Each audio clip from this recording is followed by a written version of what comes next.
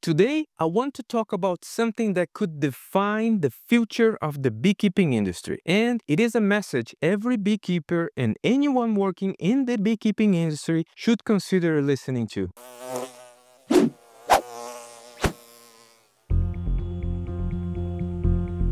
The honeybee industry is one of the most fascinating industries I've ever worked in. Its importance is gigantic. It covers a vast variety of subject matters, from products from the hive like honey and propolis to food production and healthy ecosystems. As a second-generation beekeeper, a honeybee researcher working in the government and multiple universities in the United States, and now a consultant for the beekeeping industry, I'm constantly asking myself, how can we improve the industry that so many of us depend on? How can we make the lives of thousands of beekeepers a little bit more stable? In doing so, help the bees thrive and achieve their full potential, pollinating the crops we need, and at the same time, maintaining a healthy environment and a higher quality of our food production system. What is the one thing that could truly help the beekeeping industry today?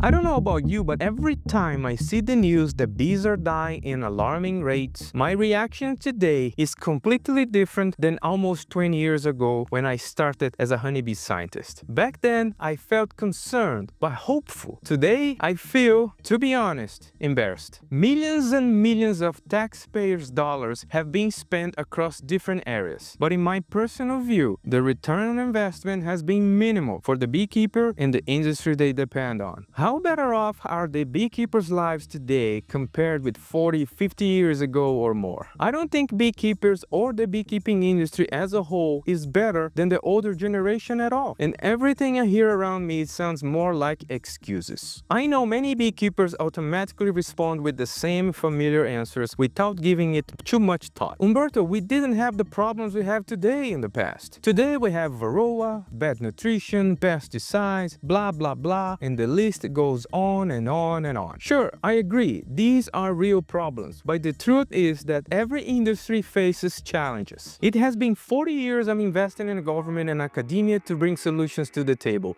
and so far, the solutions keeping beekeepers alive are coming more from commercial beekeepers performing in-house experiments themselves than from solutions coming from academia or the government.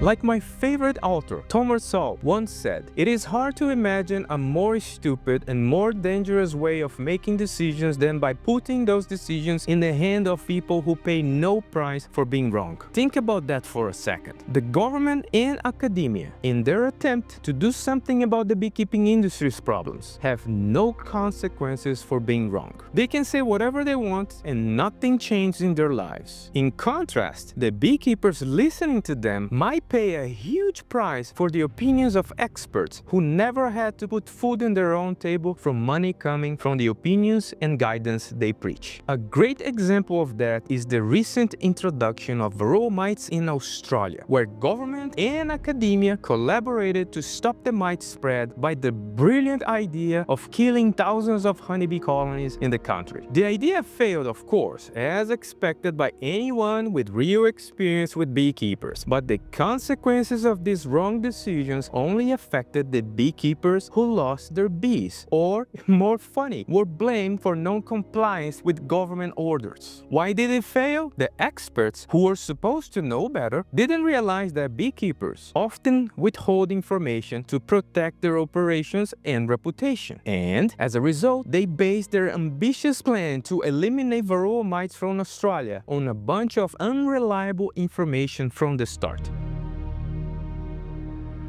Look, it is not my intention here to denigrate government or academic efforts. The great majority are good people doing the work they think is right, and their contributions have surely improved the scientific knowledge about bees tremendously in the last decade. This is not an anti-science rant, as some of my academic friends might accuse me again, just like when they call me an anti-vaxxer for questioning the development and production of the COVID vaccine. Boy, I never saw that one coming. Me, a former vaccine developer myself back in my PhD in a medical school in Brazil, being labeled an anti-vaxxer. Unbelievable. The reality is clear. When there are no personal consequences at the stake, you approach a problem differently than when your livelihood depends on the outcome. There's no question about that. And that is what I want to bring attention to. Take a look at my case. As a consultant, if I take money from a company or a beekeeper to help bring a solution to them and I don't deliver a return on investment, I'm done. Academics, on the other hand, receive substantial grant money where the only beneficiaries are themselves and the institutions they work for. I wouldn't have an issue with this if they weren't using helping beekeeping industry as the main argument for securing donations and funding. And when the shit hit the fan, they like to say, oh, that's exactly not my job. So what is missing in the beekeeping industry?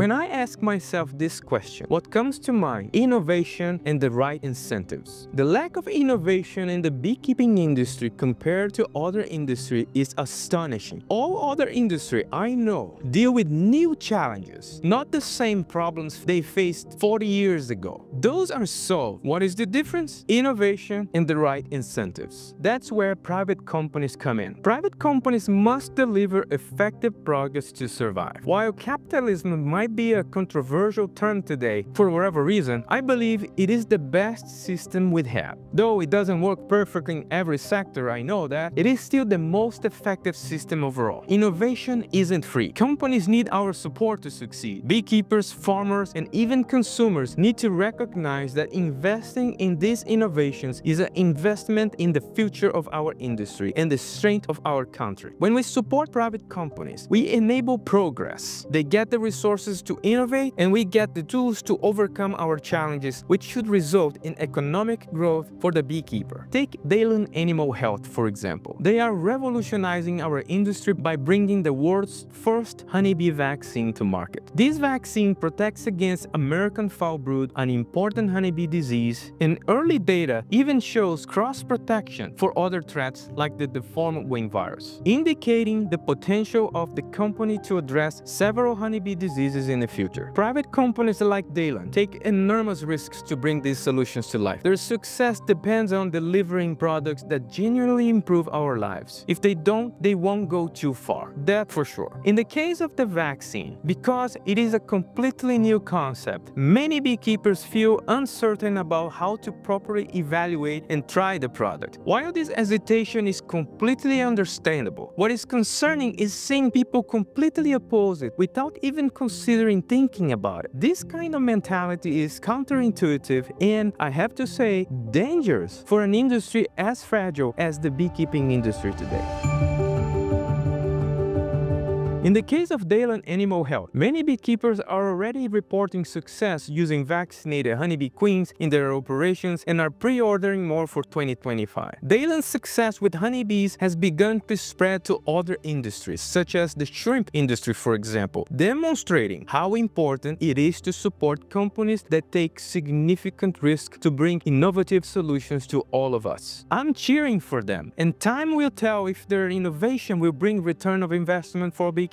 We all should be paying attention to that. What I'm concerned about, I guess, is that today's companies might not even have a fair chance to demonstrate the effectiveness of their products because people are influenced by misconceptions and the actions of bad players in the past. If this mentality stays, nobody will invest in this industry. But I know what you're thinking. We can't trust companies because of corporate greed and the negative headlines we see in the news. Look, no one is saying we shouldn't carefully evaluate things before making a decision. Of course, we should be cautious when someone wants our money. However, I've noticed a troubling trend where people view all companies as evil and inherently untrustworthy. I've faced my own setbacks in the past. I was once fired after exposing a company's fraudulent practices. But should that experience make me distrust every company I work with now? Of course not. Instead, I've learned to better evaluate products and recognize recognize warning signs of deceptive practices. I'm very concerned about this mentality spreading rapidly, especially among the younger generation. I left my country of birth to escape the consequences of excessive government control and anti-capitalism ideologies. I witnessed the effect of that firsthand, and they are not pretty. America is the best place to live, trust me. The key is to learn how to navigate in a capitalist world by doing proper research, considering the risk of your choices, and most importantly, taking responsibility for your decisions. This approach will help you feel safer and more empowered and less dependable of government or whatever savior you're looking for. I would love to see more companies investing and bringing innovation to this neglected sector